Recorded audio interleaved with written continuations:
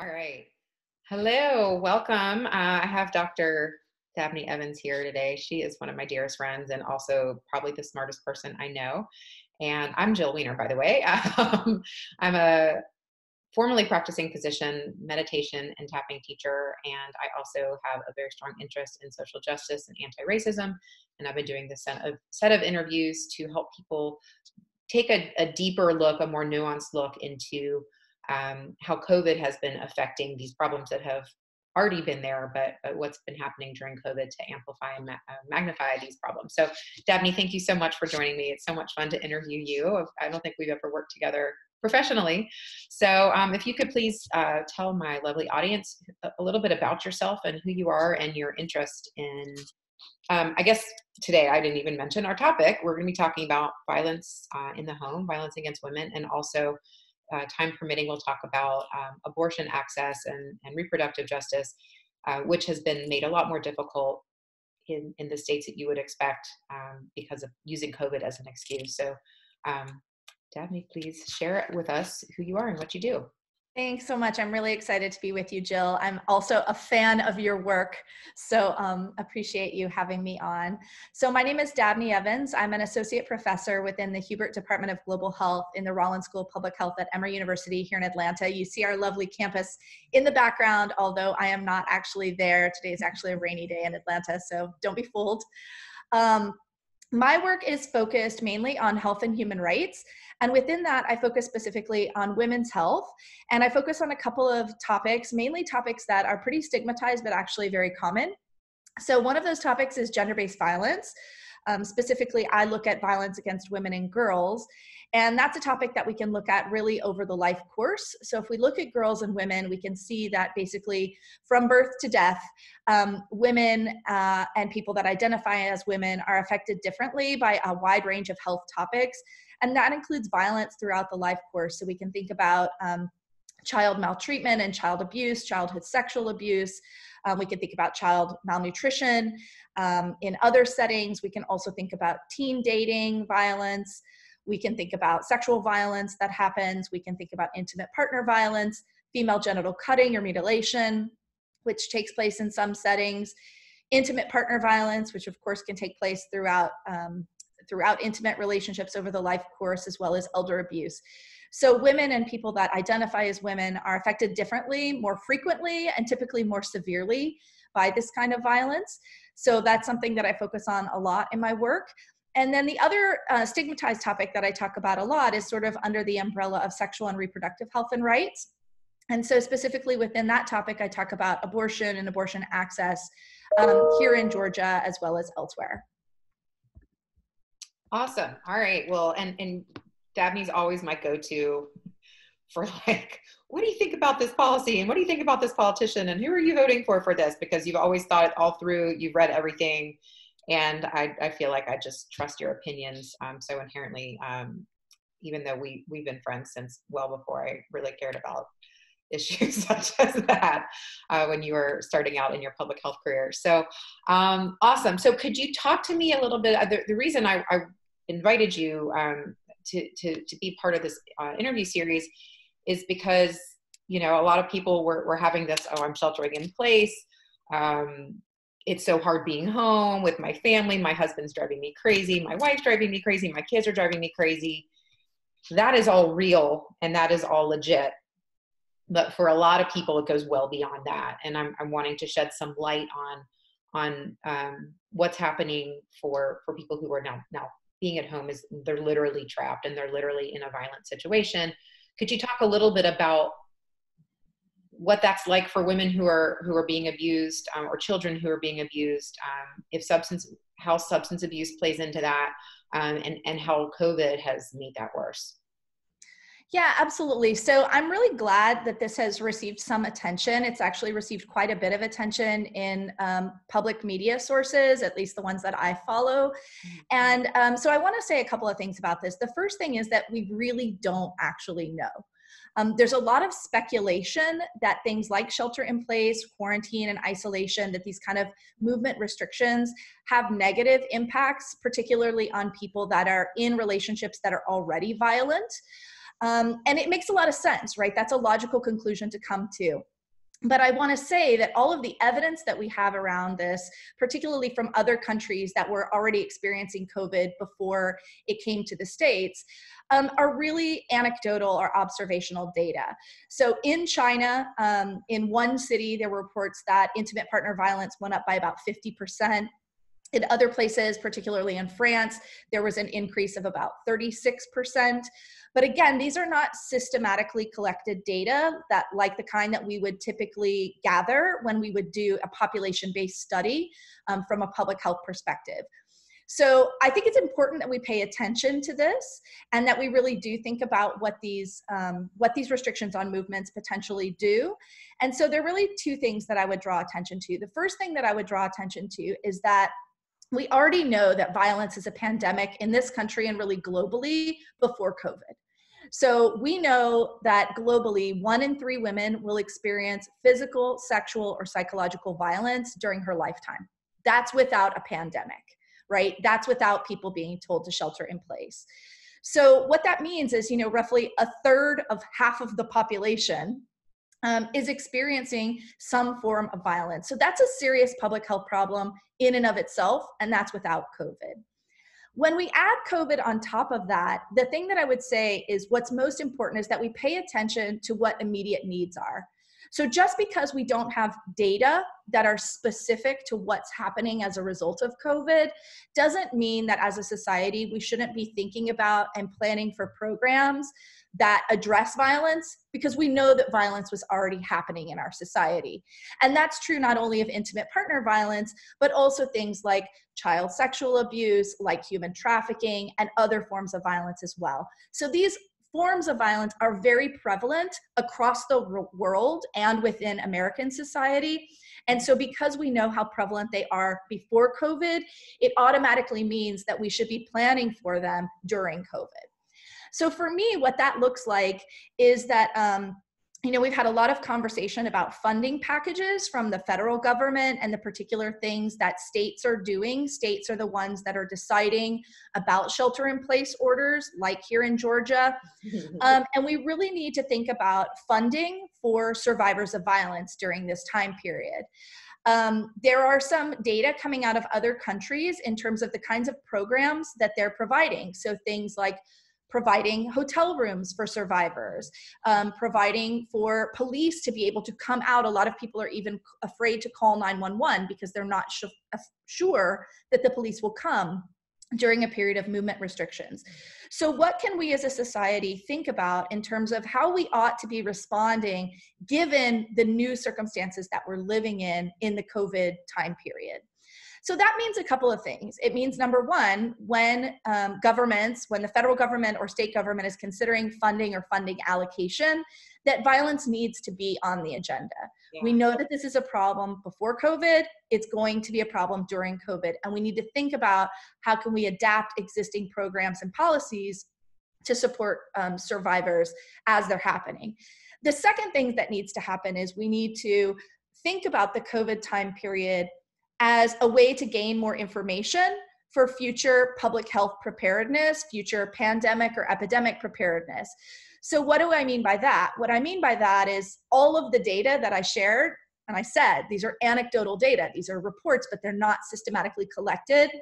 So what that says to me as a researcher is we need to be collecting data right now, and we need to be asking people about how are these movement restrictions affecting the violence that you may be experiencing in your life. So are violence rates going up? We don't know. Is violence being perpetrated or experienced differently? We don't know. And so those are research questions that myself and others are interested in exploring so that, number one, we can inform the response that's happening right now, and we can inform policymakers right now about what we need to do to respond to these kinds of events, but also for preparedness efforts. So we know that the battle against COVID is going to be a long one. We're looking at, potentially having waves of this for an undetermined period of time. And it's possible that we may need to shelter in place again at some point in the future. So what information can we gather right now so that we can use it for preparedness and response in the future during not only the COVID period, but also other emergency events? So what do you, how do you get to these women? Like how would you do the research while it's happening? What are ways that you as a researcher infiltrate so that they can feel safe answering? Well, I don't want to give away all my research Fair. secrets. Okay.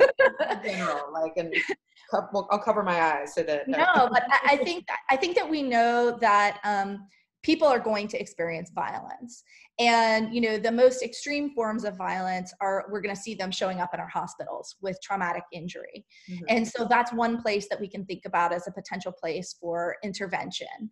But there are also some promising things that we know from the violence literature. Again, even without COVID.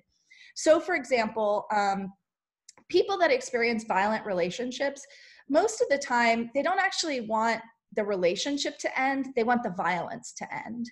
And so for a lot of people, this is a deterrent in leaving a relationship. And we want people to have their own autonomy and make their own decisions about what they want to happen with their lives.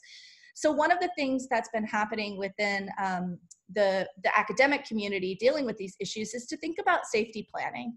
So that is to be able to provide people that are experiencing violence within their relationships with information about the kind of risks that they may face. So there are some tools. There's a tool called the Danger Assessment. That's a tool that's available online that people can answer a 20-question survey about violence that they may be experiencing. And it sort of gives people a check, right, on how normal what it is that they're experiencing within their relationship may or may not be, and get them thinking about what might I want to do differently? Not to say that they're responsible for the violence or that they're instigating violence, but that how might they want to plan their life? For a lot of survivors, they might be, if someone was thinking about leaving a relationship right now, if you're doing the calculation in your head, you might say, maybe leaving during a pandemic isn't the smartest thing. There's a lot of other stuff going on, so maybe I just need to huddle down right now and not make this decision to leave. So we've got some tools for that. There are tools called safety planning applications, and there's one that's available on all of the app stores. It's called My Plan, and it's an app that people can get. It's secure, it's confidential, and people can get it, and it will sort of guide folks through some thinking and some planning, so how they can make their own informed decisions for when it may be right for them to leave a relationship if that's what they decide to do. Okay, and that sounds fascinating, and I'll definitely leave a link for that in the show notes. I feel very fancy saying that, even though this isn't really a podcast. But YouTube allows for like a fairly long description afterwards, so I'll put all this information in there. And then in terms of you being able to are you going to have to wait until after COVID, other than people who are hospitalized? You don't have to tell me the specific techniques, but how do you gather? There's two things. There's getting the information to the people who are in trouble, and then there's getting information back out to researchers to be able to plan. Are you able to gather information from these apps, or how are there ways to infiltrate that you don't need to share with me, but do you have ways to get this data, or is it kind of a little bit on lockdown right now? Well, so I think that there are data that are coming, and they're coming to different sources. These are data that would be routinely collected. So things like police reports, right? So how often are police being called? And these are things that researchers can look at, right? You could compare how often were police called last year for domestic violence or intimate partner violence reports as opposed to during the COVID period. You can also look at things like call center data, right? So we have the National Domestic Violence Hotline. We also have a hotline here in Georgia, and we also have information from shelters, right? So we can look at data in real time and be able to make comparative analyses or comparisons between what has happened historically, what's happened in the past, and what's happening now. Now, some of those data can be sort of conflicting, right? Because I said earlier when we were talking about how, reported violence is going up, or people saying that violence is going up. Sometimes you look at these data and you see shelter data and call center data, and those numbers are going way down. And what the role of researchers is really to get in and to interpret what those data mean. Like, what are the reasons for that? And that's why, of course, it's important to not just look at the numbers, which is something that a lot of researchers and statisticians and epidemiologists like to do. And I'm so happy that everybody knows what an epidemiologist is now. That's one silver lining of COVID.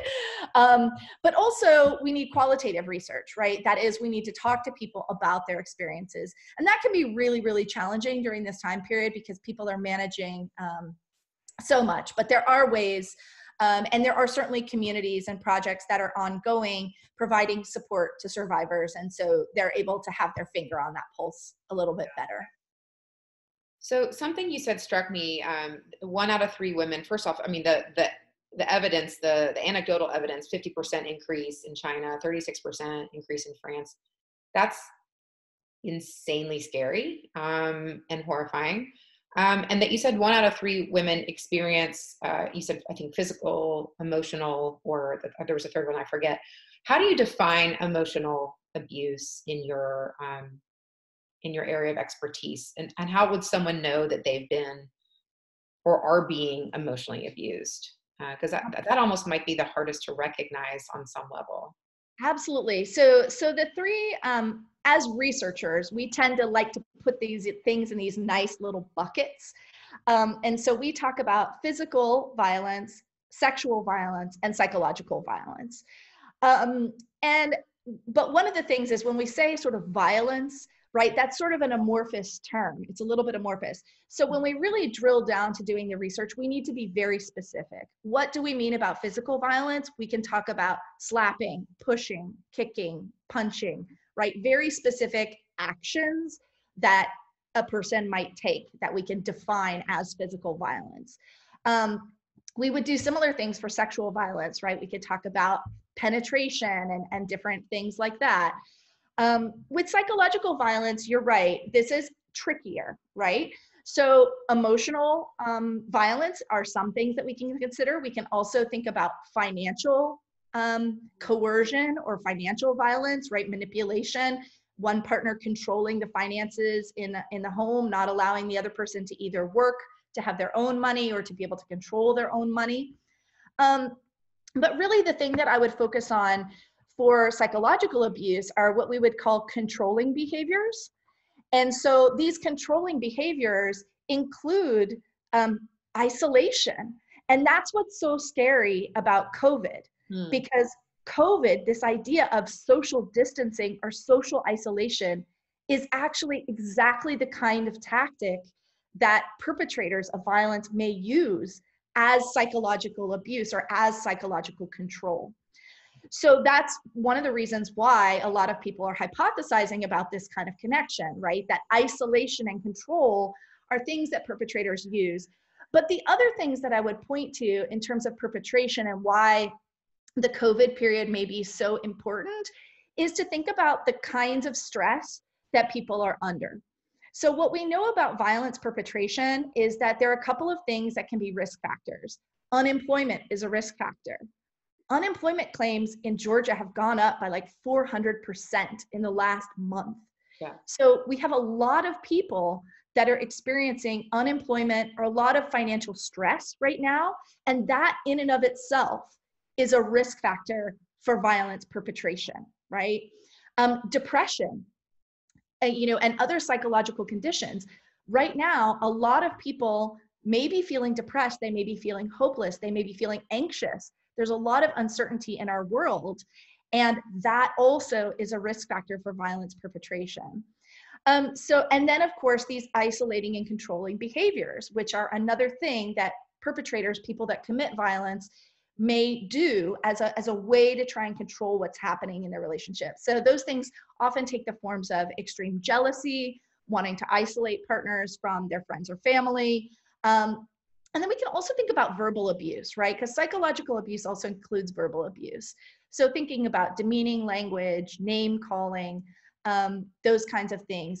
These are not healthy behaviors within a relationship. And so sometimes what we might want to think about, would we want our daughter to experience that? Would we want our sister to experience that? Sometimes when people are in a relationship themselves, they just become accustomed to what's normal within the relationship, and they may not recognize it as violence. We know that within relationships, violence will typically increase in terms of its severity. So it might start with things like yelling and berating and name calling and then escalate to physical violence.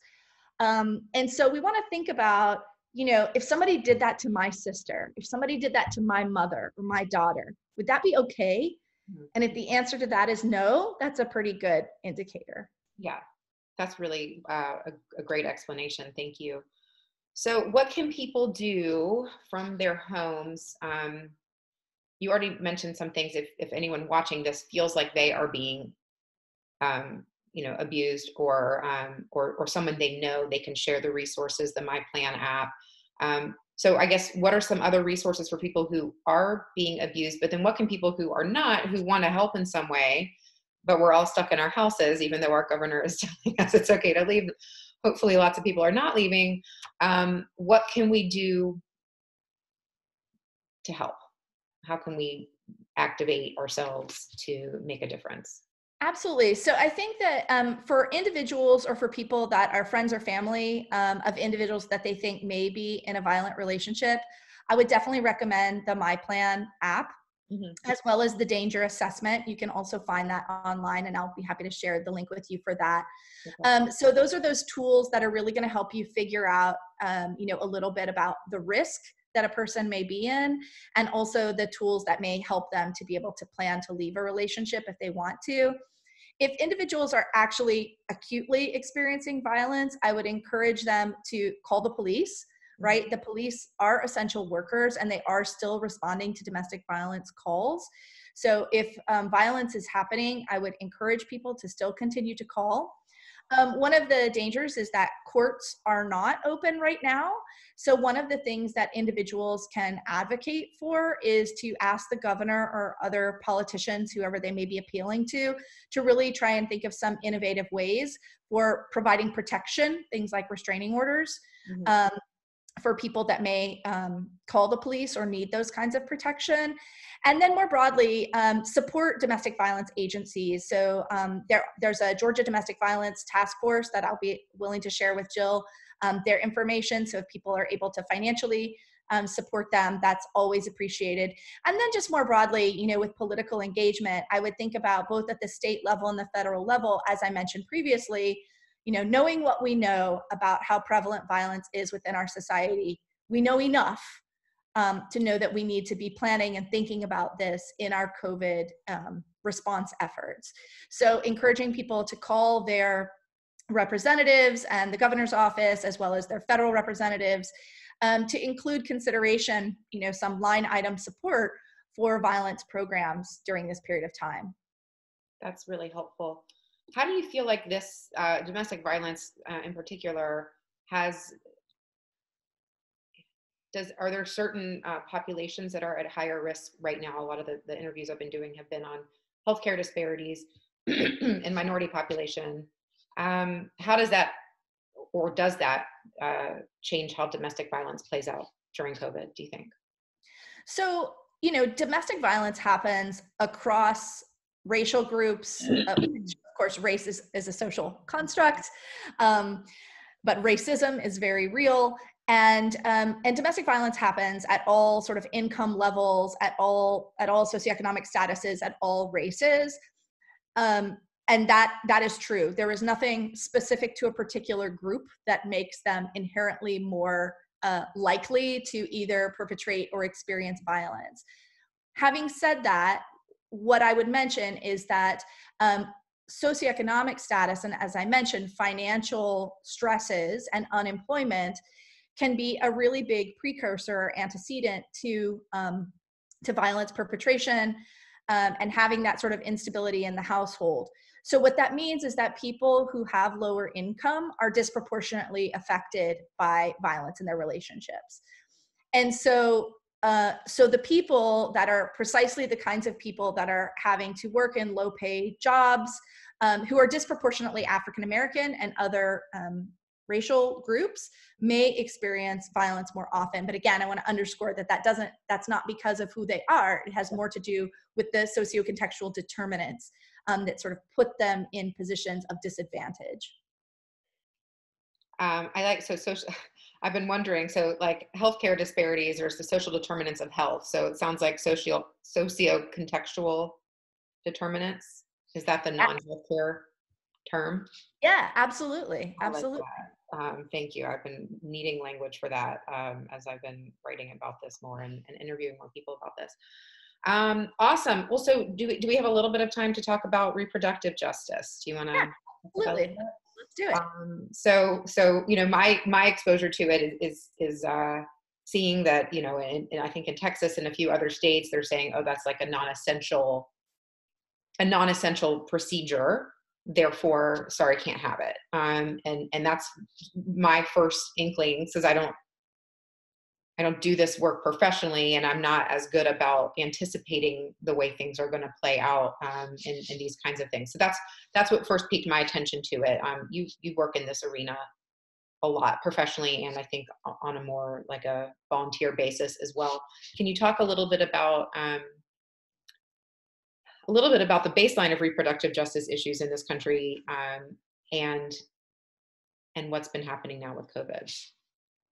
Yeah, so maybe just trying to bridge the two topics. I would say that the bridge that I see has to do with control, right? So in the context of gender-based violence and intimate partner violence in particular, we talked about controlling behaviors of individual partners wanting to control their partners.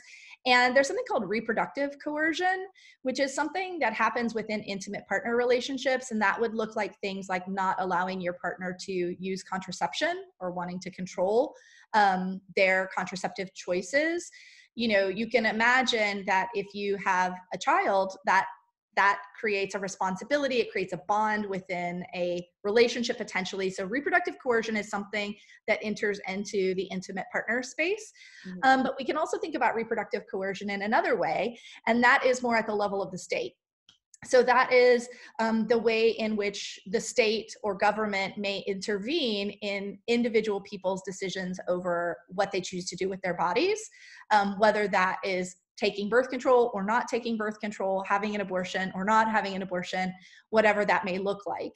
So yes, I think that there are lots of people that are taking advantage of the COVID pandemic for opportunities, right? They're looking for opportunities to advance agendas that they've had for many, many years. So I am not a reproductive justice expert, but we do live in Atlanta, which is, a very strong place for reproductive justice. And what I can say about it is that reproductive justice is really focused on bringing together reproductive health, reproductive rights, and justice. And what that means is particularly centering women of color and Black women in particular, who are disproportionately affected by many of these issues on the basis of white supremacy and also misogyny. So here in Atlanta, we faced a really interesting struggle last year when there was some early abortion ban legislation, sometimes called fetal heartbeat ban. I put the heartbeat in quotes because there's not a functioning human heart at the stage of pregnancy that this legislation would affect. And basically that legislation was what some people called an early abortion ban, or a 6-week ban, which was prohibiting an abortion procedure after the detection of fetal cardiac activity, which usually happens around 6 weeks gestation. And so that's a battle that has been playing out in Georgia for the last year. That bill, although it passed the Georgia legislature and was signed into law by Governor Kemp last year, there is a temporary injunction against that bill, so that, or the law is not in effect. And a leading reproductive justice coalition, which is based here in Atlanta, Sister Song, is actually the lead plaintiff, along with some other abortion clinics and providers here in Atlanta. So they're really leading the charge in that battle. But that is just the latest battle in terms of reproductive justice and reproductive rights here in Georgia.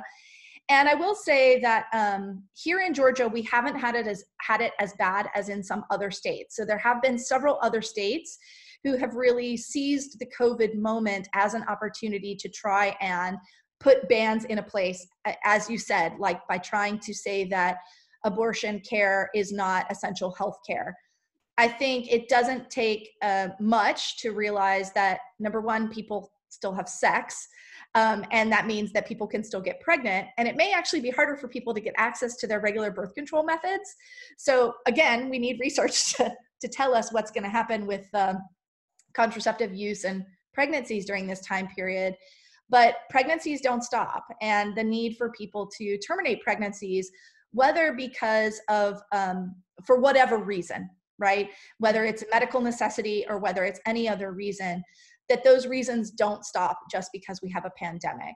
Abortion is one of the safest medical procedures that we have. 90%, over 90% of abortions that happen in the US happen in the first trimester. And pregnancy has higher risk factors than abortion does in this country. So suggesting that abortion care is not essential health care is really, it's really a false narrative that we need to deconstruct. That's so important. Like deferring it when it's still earlier and safer, and then like making people wait, and then potentially doing it later if it's riskier and or more emotionally difficult for people.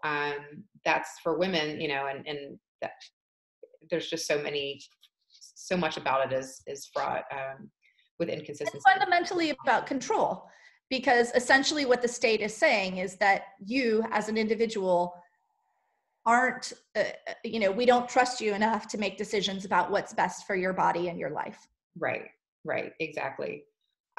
So this is all evolving in real time, although it's all been going on beforehand. And on some levels, I think it's one of the secret blessings of COVID is that it's bringing to light a lot of issues that have already been there, and for people to understand now more what's already been going on, and ways we can help, not just during COVID, but moving forward. You mentioned the word white supremacy. And so I know with the work that I've done on my own self and my own education about anti-racism, I know what you mean by that. Can you specify? Because to a lot of people, white supremacy sounds like people wearing hoods, and, marching in Virginia for in KKK rallies. So can you talk a little bit about that? Yeah, I mean, the first thing I would say is there are a lot of people that can speak a lot. This is not my area of expertise. This is my personal experience that I'm sharing. So I'm sort of taking off my professional hat here. And I'm happy to suggest some speakers to come and talk particularly about reproductive justice and the way in which that intertwines. But, my thinking about white supremacy has a lot to do with privilege. So one of the analogies that I've heard is, that being white is like being a fish in water, right? So you don't think about the water, you just breathe the water. It is what it is. So I can use my own family as an example here. My father is one of 13 children who grew up in a rural community in Louisiana. His family was very poor at the time. They had a dairy farm and they grew up poor. But what I can say about my family now is that all of my dad's brothers and sisters went to college. All of them have a college degree, and several of them have more advanced degrees, and they're very successful financially, right? They have achieved success in their lives.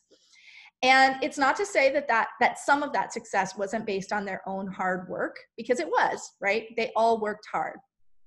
But I can also say that if I look by comparison, there were also poor Black kids that were just as poor or poorer than my dad.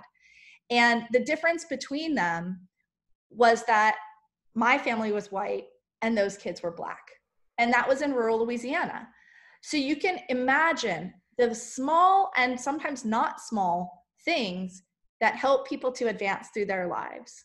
And particularly if you have a system, and that's what I'm talking about when I talk about white supremacy, is a system that is designed to help some people advance, and those are white people, and to not only not help other people advance, but actually designed to oppress the advancement of those people.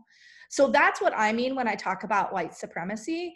And part of what I think my perspective on that is to really always try and think about my positionality and and how I sit relative to other people, the advantages that I receive simply because of the color of my skin. So those are some of the things that I think about when I think about white supremacy. I think in the terms of thinking about reproductive health rights and justice, we have that white supremacy system, and I would say sort of a capitalist system, which is really designed to have workers in the masses, right? And who do we want those workers to be, right? We want it, sort of thinking about the age of industrialization, we want bodies of people that can do things, physical labor for us. And we know about the ways, hopefully, we know about the ways in which enslaved people's bodies have been treated in this country in the past. And the entire system of white supremacy is perpetuating that system.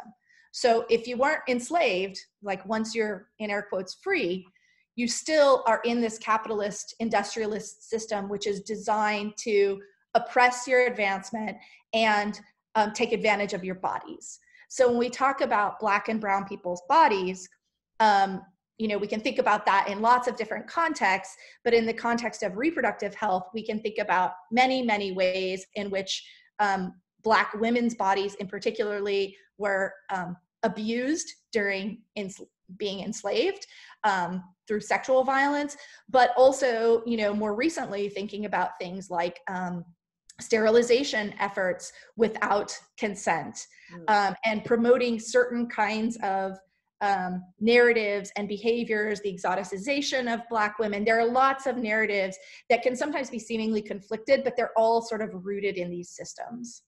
It's so scary to think about, being white, you don't realize it. You're just like, this is just what society is. But when you're not white, you very acutely, from what I've read and learned and talked to people, because obviously I haven't experienced our society as a non-white person, you're very aware that it's very, very different for people who have the white privilege. And this white supremacy it permeates everything. And it's insidious in a lot of ways, and it's very blatant in a lot of ways, but we're all products of that culture just by living and just by being born. And even these interviews that I've been doing, I mean, it almost shocks me the access that I've gotten to people, like just by being a white doctor.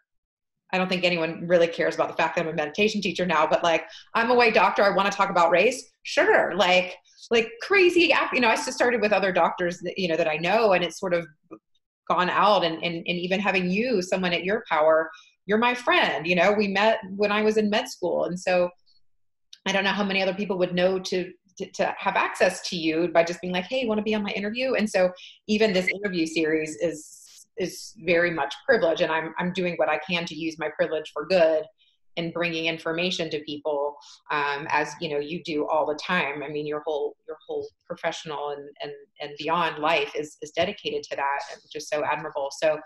So it's just so interesting how it plays out, and becoming, the more aware of it you become, the more aware of it you become. And on some levels, it can be really painful, I think, for white people to be like, whoa, but it's so important. And it doesn't have to all be about discomfort and avoidance. There's so much you can learn and grow from, and good that you can do from being aware of that system. So thank you so much for taking the time to talk to me. It's right at 2:00, so I know you have lots of calls. So thank you so much. How can people find you and work with you and learn from you? I know you have you're a professor, so you're not like an entrepreneur, but how can people follow you and learn from you? Yeah, so I'm on Twitter. I welcome people to follow me on Twitter at Dabney Evans. And, if you want me to come on your YouTube show, you can slide into my DMs. I'm accessible.